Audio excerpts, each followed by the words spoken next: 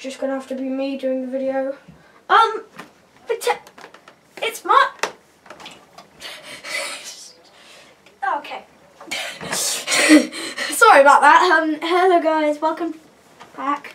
To another ant video, Antlover here for the Anthouse Channel. Yeah, everybody knows it if you've been here before. So yeah, let's get straight into this. This is an update, but she's definitely been doing some work laying her eggs. Man, we've got a lot of them. So let's go over.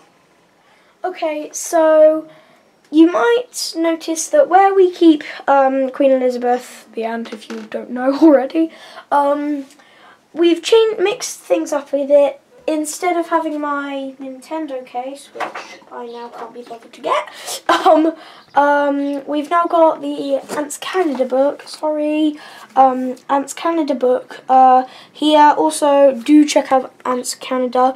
He's an amazing YouTuber who has loads of fire ant / red ant farms. So this is a picture of it. So do check it out. Links in, well, not in the description, but links on page now. Also, if you do want to see more about this, I've got a video of this. It's about to pop up on the screen, but first let me use my magics. I don't need the sound effects, do I, guys? Okay. There it is. I did sound effects. I always do sound effects. Okay, so now we're gonna see how she's doing with her eggs. Hopefully some have hatched, but if not, by the next video, hopefully they will have hatched. So let's go check. Okay.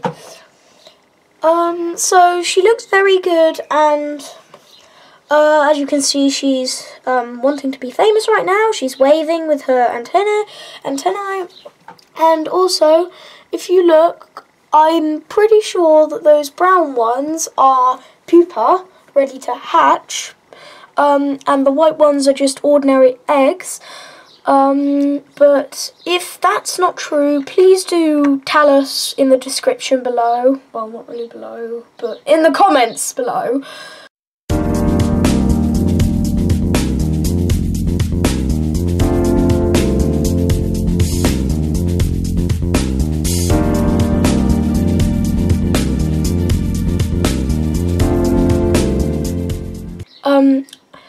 So yeah, she looks pretty good, and that's really it for this episode. I can't English today, but yeah, she looks really good, and I hope you enjoyed this very short update video, and so yeah. Also, notes for some other tips as well. If there's any more tips you have for us, please do put them in the description as well. So thank you for watching, and see you all next time.